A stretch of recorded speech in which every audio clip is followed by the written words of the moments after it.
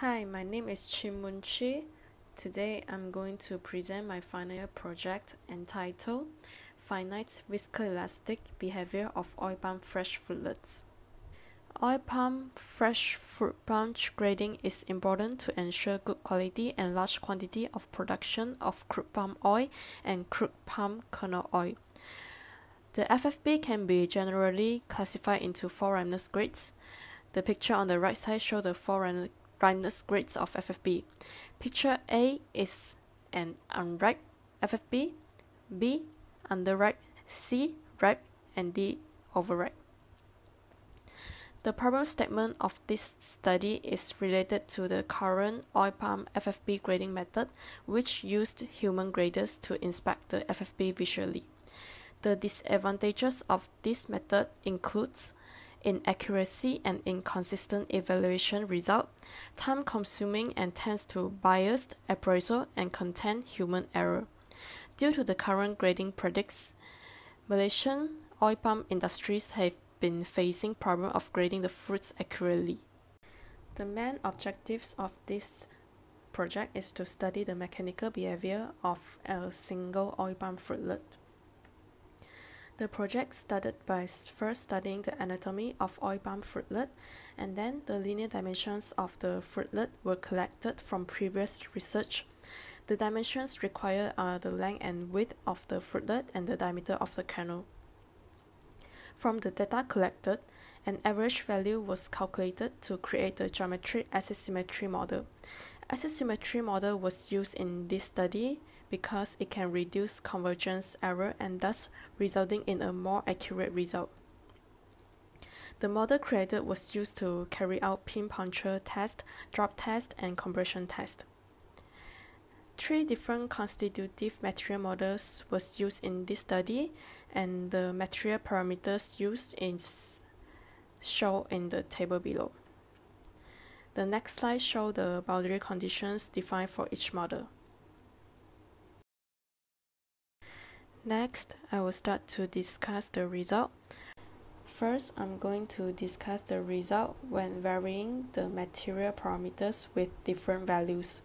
For linear elastic model, when elastic modulus of the mesocurve is increased, the stress displacement curve will become stiffer. On the right side, it shows that increasing the displacement boundary condition of the model would not affect the stress displacement curve significantly, but it will slightly increase the deformation. For viscohyperelastic model, the results show that increasing the initial shear stress will make the stress displacement curve stiffer, while increasing the locking stretch constant and global iteration parameter will lower the stress displacement curve. Then the result from different constitutive material models were plotted in a graph to compare. However, it can be seen that the stress displacement curves for the three types of material model were noticeably different. This could be probably due to the different parameters used in each model, which made it difficult to be compared. Since it could not show the differences between the material models obviously, stress relaxation test was carried out to check the difference between the linear elastic behavior and viscoelastic behavior.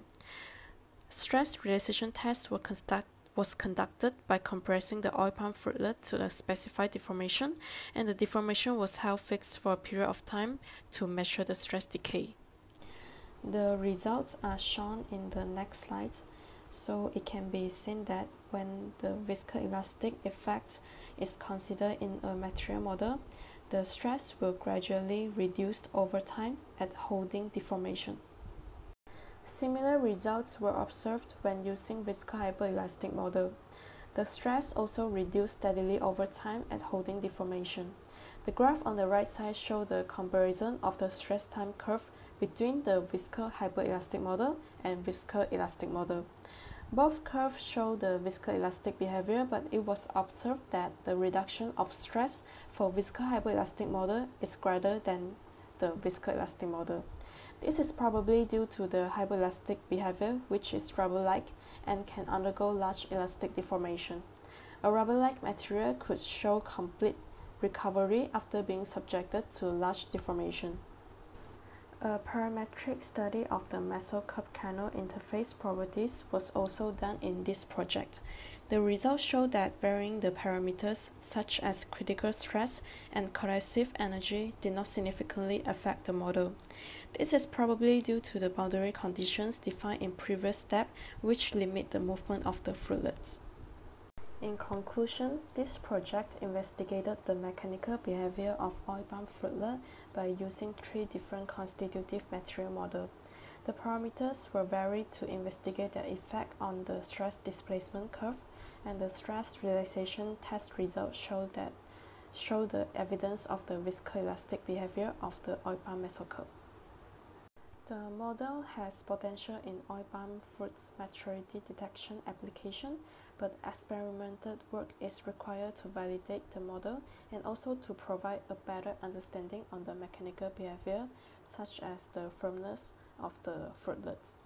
A correlation could be made to relate the mechanical properties to the maturity level of the fruitlet. For example, when a load sensor is used to touch the fruitlet, it will show the maturity level based on the firmness of the fruitlets. And that's all from me. Thank you.